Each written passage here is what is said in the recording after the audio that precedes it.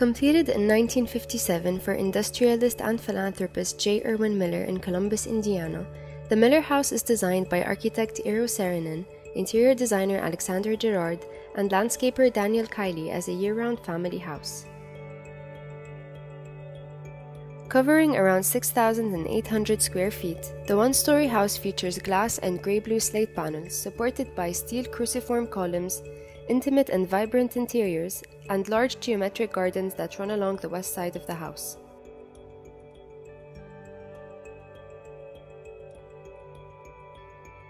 The house encompasses some of the most fundamental aspects of modernism, with an open and flowing layout, flat roof, and vast stone and glass walls.